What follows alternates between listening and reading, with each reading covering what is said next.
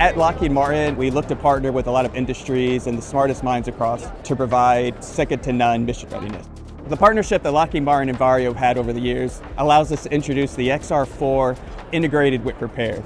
With that, we're able to train pilots in the most immersive environment possible, and Varjo has been a fantastic partner that has enabled us to deliver systems with Prepared that are providing the best training for our warfighters.